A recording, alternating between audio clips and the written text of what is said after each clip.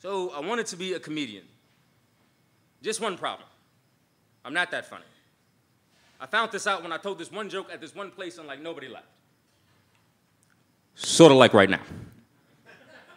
Can you even call yourself a comedian if no one's laughing? I mean, I know a joke is still a joke if everyone is silent, but is life still funny when every joke seems to be about you? Knock, knock. Tragedy. Bonding over tragic situations can seem like love to those who do not know that pain and love are not synonymous. Now, ain't that funny? No, new joke. So a soldier and a felon apply for early release at the same day. Guess who got out? New joke. In the military. If you leave an office for any reason, it's customary we throw you a going away. Mandatory fun. Many will show up, begrudgingly. Still in uniform, they take pictures, take shots, and give speeches. It's hard to tell who's there just out of obligation. Wait, I feel like I need to say that again. In the military, if you leave this earth for any reason, it's customary we throw you a going away.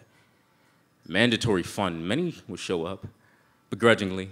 Still in uniform, they take pictures, take shots, and give speeches. It's hard to tell who's there just out of obligation. Fair enough. That was more of a juxtaposition. So, new joke, my first family reunion was at the funeral. New joke, my last family reunion was at the funeral. New joke, I didn't start deadlifting until after the funeral. New joke, what does a pastor and a rabbi have in common?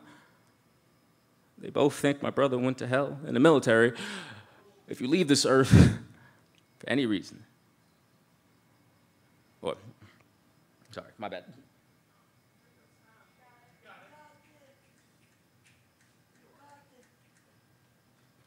They both think my brother went to hell. In the military, it's customary we turn enemy of those who wish us harm. You want to know the name of our worst enemy? A suicide victim. I mean, at a rate of 4-to-1 for suicide versus combat death since 9/11, shit, a terrorist can learn a thing or two from a sad motherfucker. See my brother. He was his own worst enemy. And if the enemy of his enemy was his friend, then shit, that was confusing. Funny question. Did he still die in the line of duty? I mean, he took his enemy with him. Still no laughing. I wonder why. Funny situation. I remember being the pallbearer for my twin brother's funeral. The last time I lifted him up, I let him down too. Shit, I still feel like a contradiction. A twin with no twin sounds like a joke no one's gonna laugh at. Except me. That's that piece.